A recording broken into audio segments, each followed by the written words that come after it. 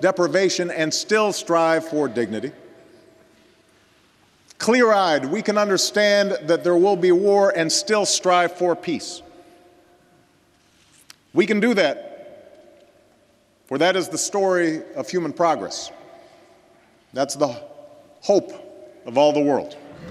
At a time when our discourse has become so sharply polarized, at a time when we are far too eager to lay the blame for all that ails the world at the feet of those who happen to think differently than we do,